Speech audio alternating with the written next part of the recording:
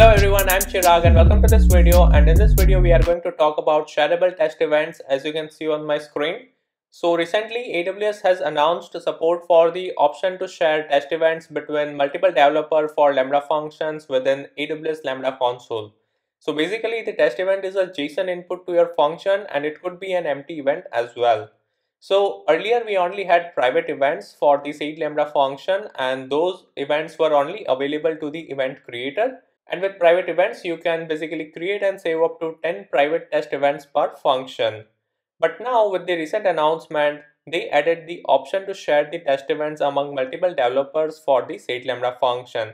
So now let's have a look at few of the points about shareable test events. So moving along. So as I just mentioned, as of now, these events can only be shared with the IAM users in the same AWS account. Then you can edit other users shareable test events and invoke functions with them, and saving the edits will basically override the test event. Now you might wonder that where this events data gets stored. So basically Lambda will store the shareable test events as schema in an Amazon Event Bridge schema registry, and this Amazon Event Bridge schema registry is named as Lambda test event schemas.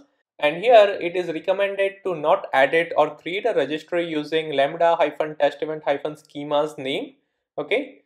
Now in order to have access to this shareable test events, you must have event bridge schema registry operations permission to basically share and edit the shareable test events.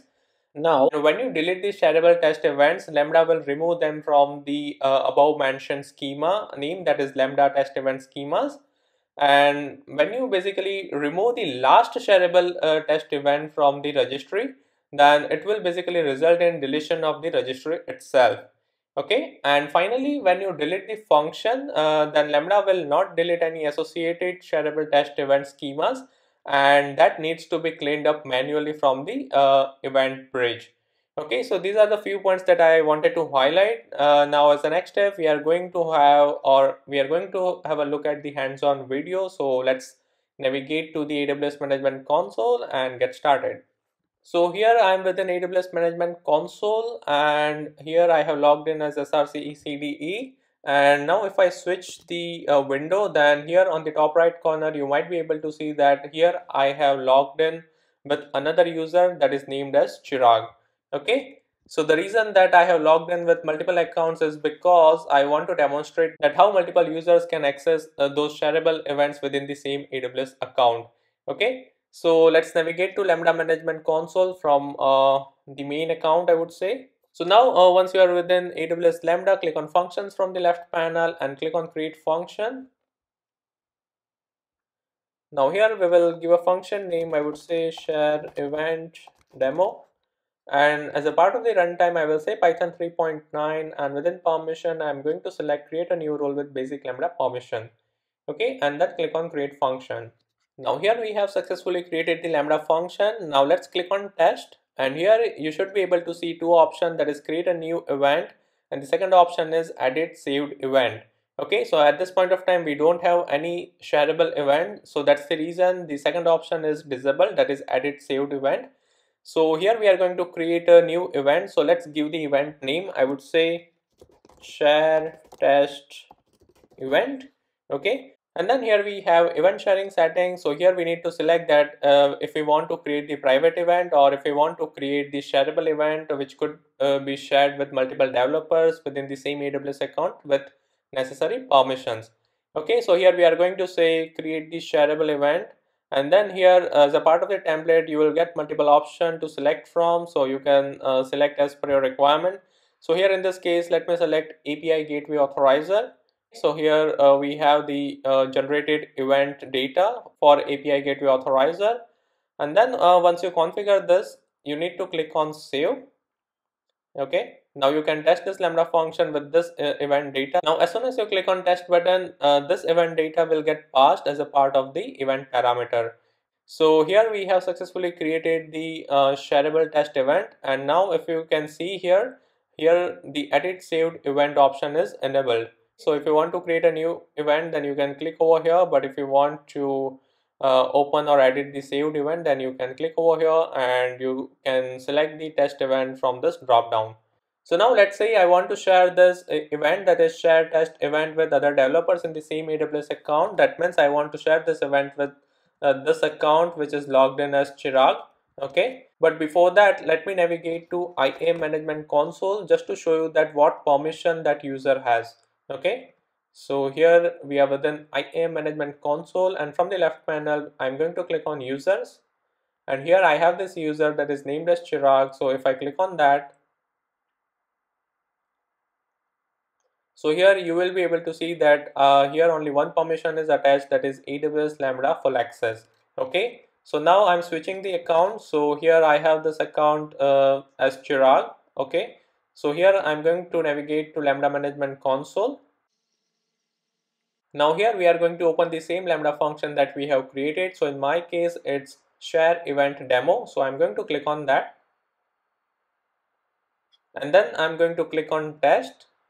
Okay, now here as you can see we are unable to find or locate the event that we have created as a part of the other account, right? So here we have created this share test event.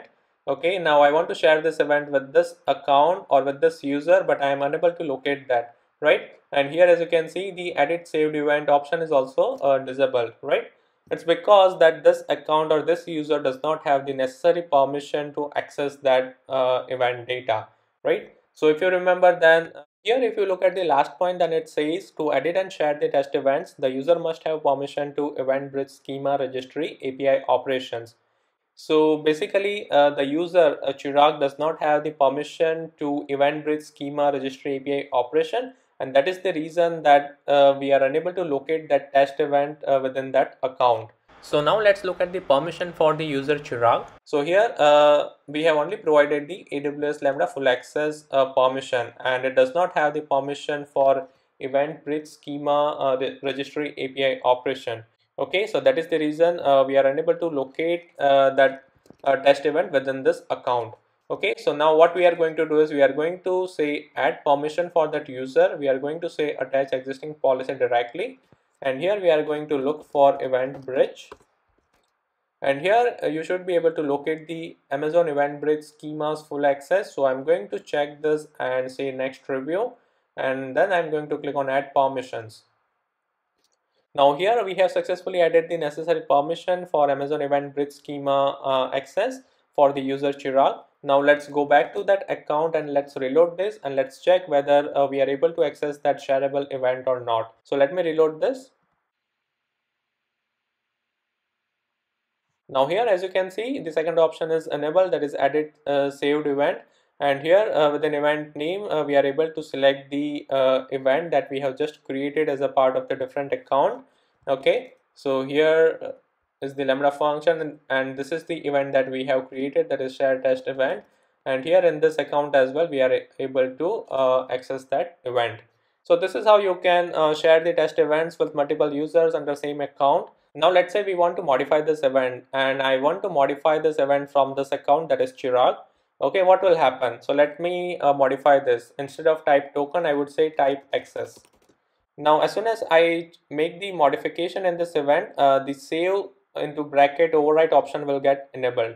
Okay, now as soon as I click on the save override, this will override the event across all the accounts. Okay, so now if I go back to the original account and if I reload this, then I should be able to see the modification here as well. Okay, so as you can see this event data has been modified to type access. So if you are sharing an event and if any of the user modify this event, then it will get reflected across all the accounts. Okay, and finally let's see what will happen if we delete this event. So let me click on delete and say delete again. So this event will get deleted, and if I go back to another account and try to reload this, then here also I will not be able to find that event because it is deleted and it will be reflected across all the accounts. Okay, so as I mentioned that these events get stored into the Amazon event bridge schema registry, which is named as Lambda test event schemas, right? And it's the central location or the central storage for all the events. So any modification that you make will get stored into that schema registry. Okay, and when you delete that event, it will delete the event from that schema registry. Hence, all the modification get reflected across all the accounts. So guys, that's all I wanted to cover as a part of this video. And till that time, if you want me to do tutorial on any use case or service, then please leave them below. And I will try my best to come up with a tutorial as soon as possible. And if you have any queries or comments, then again please leave them below. And don't forget to like and subscribe to my channel. And see you next time.